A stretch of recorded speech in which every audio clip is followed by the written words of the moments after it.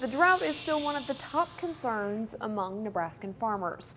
Even as we saw some precipitation these last couple months, many are asking if it's enough for our crops. Channel 8's Veronica Barreto joins us now with some important information for farmers. Veronica?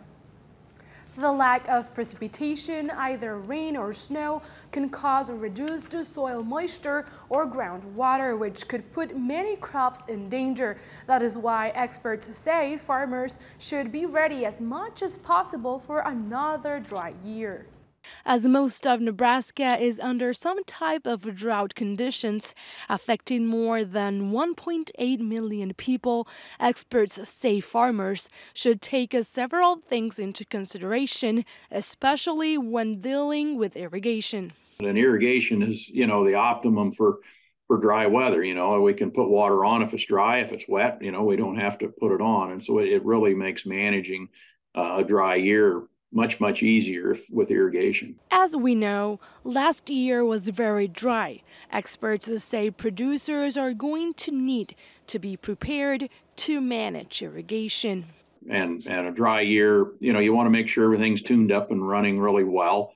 If there's any problems with the pivot or the well or any of that, you definitely want to make sure it's in good shape this year to make sure it's ready to run and keep up if it continues to be dry. Melvin says irrigation scheduling is also key, but deciding when to do it can be a tough decision. Because there's just so many variables and you have to make that decision at least once a week all summer. So it's something you need to have a good irrigation scheduling strategy to make those decisions quickly and easily. Experts say there are many other practices farmers can follow to keep as much moisture in their land as possible.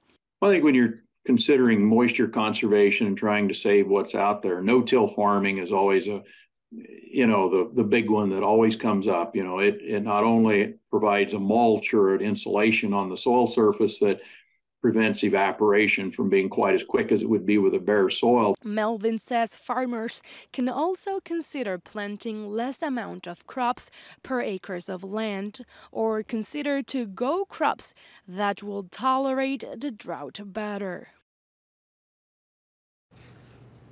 And Melvin says farmers in eastern Nebraska can also take a look at what farmers have been doing at the western part of our state as they have been dealing with more severe drought. For more on this story, you can visit KLKNTV.com. All right. Thank you, Veronica.